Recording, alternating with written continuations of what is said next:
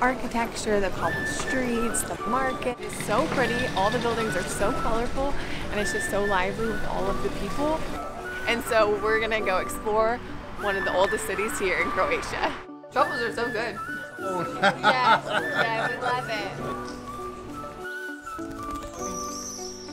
You can smell the truffle, it's just so strong. It's so good.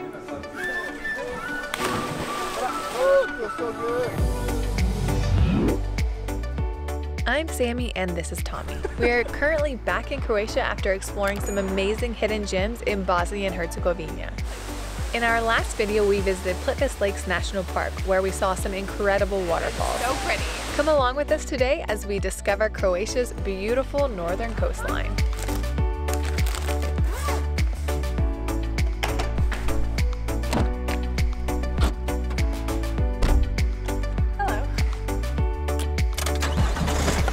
What's up, you guys? Good morning. So the last time you saw us, we were exploring the little town of Rastake, and today we are in Istria. And we're heading to the old town of Pula, and I'm super psyched. They have a really badass amphitheater there, so I cannot wait to see that. So Istria is actually the northern part of Croatia, and it has a beautiful coastline. We only have today to explore it, so we're gonna try to fit in as much as we possibly can. And like Tommy said, Pula is the first stop on this little Istrian adventure.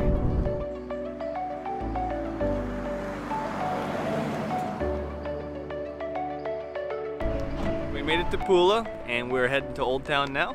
So Pula is actually one of the oldest cities here in Istria. And a little fun fact, so Istria actually used to be part of Italy after World War I. Then after World War II, it became part of Yugoslavia. And then after that war, now it's part of Croatia.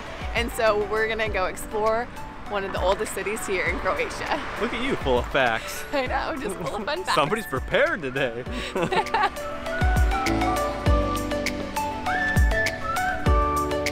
Reminds me of the ones in Italy. Tommy found the restroom, which I think is the most bizarre restroom I've ever seen, but... Mission accomplished. That was weird, right?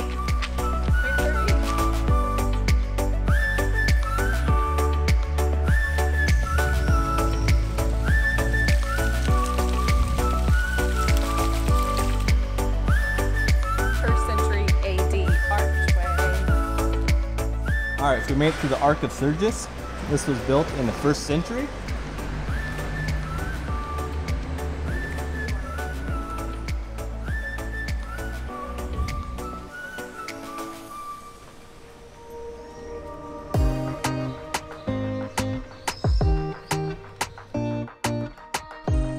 Arena says this way. Alright, looks like we're in the main square now.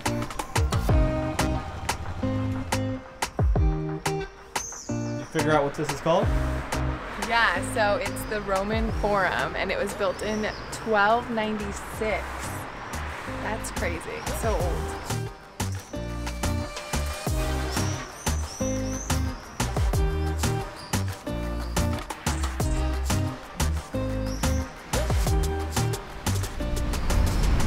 Alright, so we are in the public square now, which used to be the Roman Forum. And right behind me is the Temple of Augustus, which was built back in 2 BC. It's like a little miniature version of the Pantheon, but just so cool here. So we saw the Ark, we saw the Roman Forum and the temple.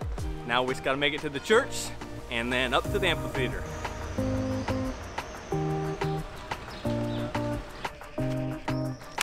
Time to go to the arena.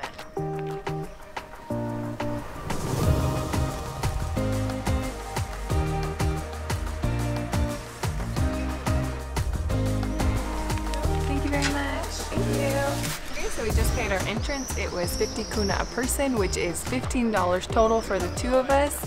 And they give you like a bunch of fun facts and a map and a flyer for a performance they're putting on, because this arena is still in use.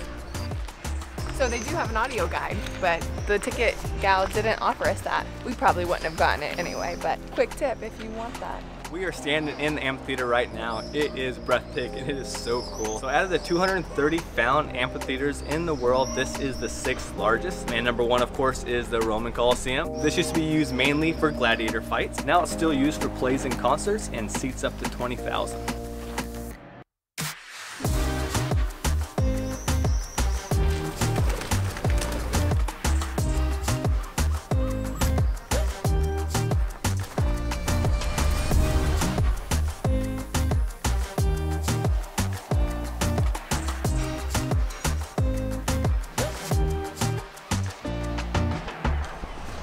One of the biggest differences I see between this and the Colosseum, besides of course the size, is that at this arena you're free to go wherever you want. Whenever you go to the Roman Colosseum, there's like strict little areas that you can or can't enter, and you can only enter some with like a group tour. You're just like free to roam about this wherever you want.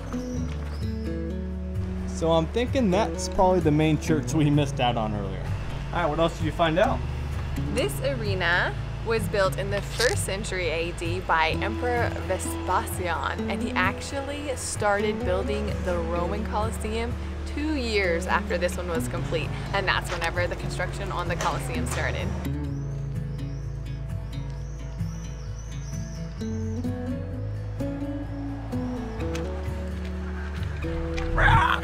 Oh my god, I knew you were gonna do that.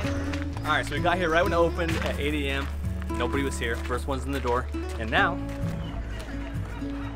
okay, one more.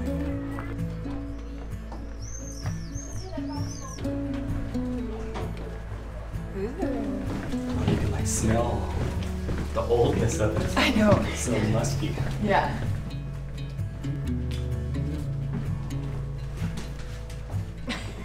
Area in Istria was known for the production of olive oil and wine, and so all of the stuff that we see down here was like helped and made like for the production of olive oil and wine.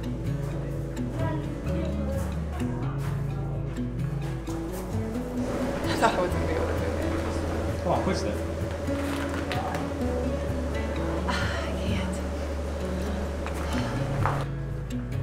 That is so cool. Okay, so I thought we were gonna see like a bunch of like dead animals or some facts about like the animals being done for the gladiator fights, but just wine and olive oil. Still pretty cool though. All right, so you can see how packed it is now. Yeah, get here early. That's the key. It is starting to rain, so it's time to hustle back. Let's go. Hustle up, come on. Wow, we timed that perfectly.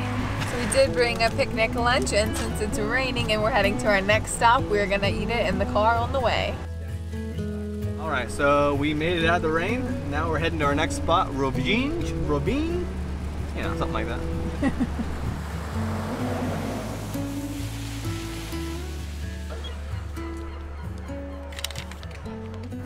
All right, so we made it to Rovinj. We're gonna go check out the old town. The first stop is the bell tower. To get to Rovinj, you have to actually park outside the city walls. It's just like a 10-minute walk, and the parking's been pretty cheap so far today. Yeah, for both places like $2, so not bad. Yeah. You can see why this old town is one of the most popular old towns in the Istrian coastline. It is so pretty, all the buildings are so colorful, and it's just so lively with all of the people. And each building has like a different color. You go from like light pink, light orange, to green, to red. It's just so colorful and cool.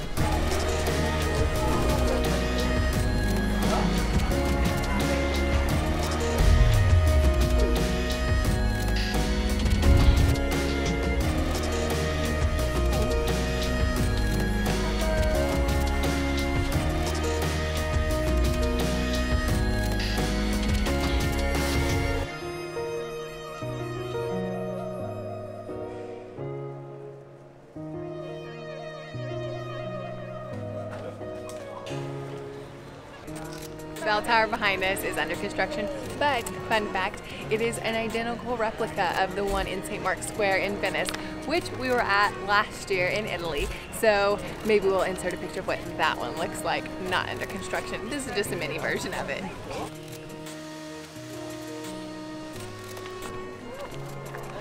I wonder wondering why it was so crowded, but today is Saturday, so they're selling a bunch of fruits and vegetables. I think it's truffle season too. I hope I can convince Sammy to buy some. Let's go check it out.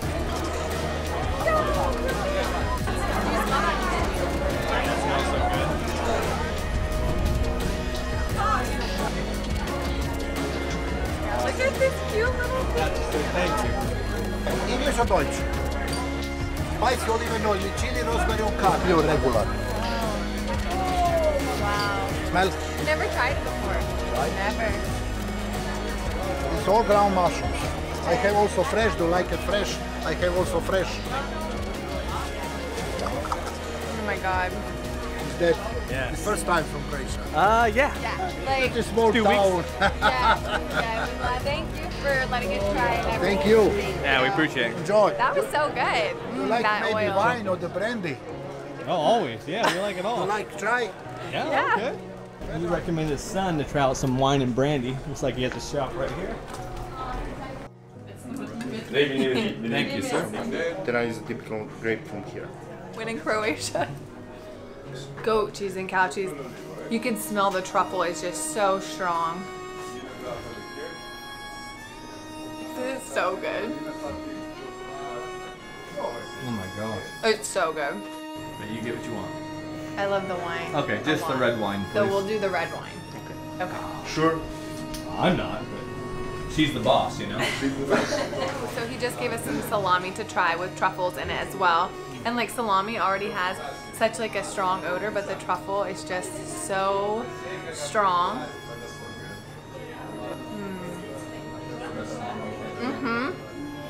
Truffles are so good. So what's your favorite on everything so far? The salami. Of course, yours is salami. I'm definitely saying the cheese. So we just tried so many cheeses and salami and wine and made a few purchases that fit right into our bags. Can we get 2 cappuccinos, please? Okay, time for a little coffee break.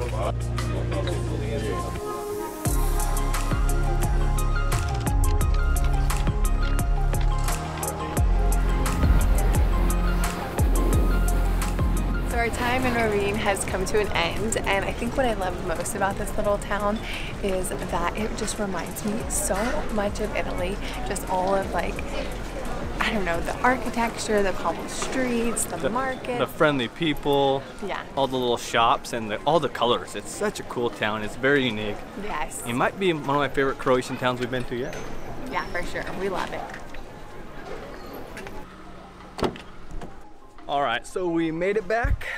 We are heading out of Rovinj now, and it's getting really hot, so I think there's only one thing left to do. No trip to Istria is complete without hanging out at the beach. Thank you very much. Cheers. So the beaches here are actually pretty interesting because it's not just like sand and water. You have like different areas of the beaches. I mean, I guess depending on your preference. They have like concrete slabs that just like jet into the water, so you'd have to like jump, or they have like stairways, or they have like pebbles beaches that you can like gradually go into the water. And then they also have, we found one little triangle of sand beach. But yeah, so great variety of beaches here. This is what we're doing for the rest of the day. He's so cute.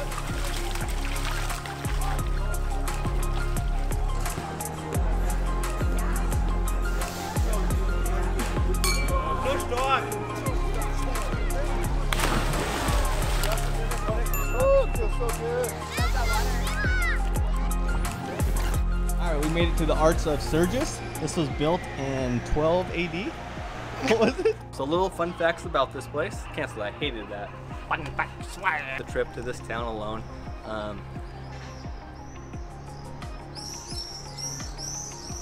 Bros, I lost it. It's for gladiator fights mostly mainly. Oh, you skip like a nerd. That's how I skip. It wasn't. You want to check yourself? My boxers are longer than my shorts. Tommy had to go buy new shorts, and now the style is above the knee, and it's hard for him to cut the grips with it. I hate it. All right, so we made it to Rovinj. Going up to the toilet. know. So no trip to Istria is complete.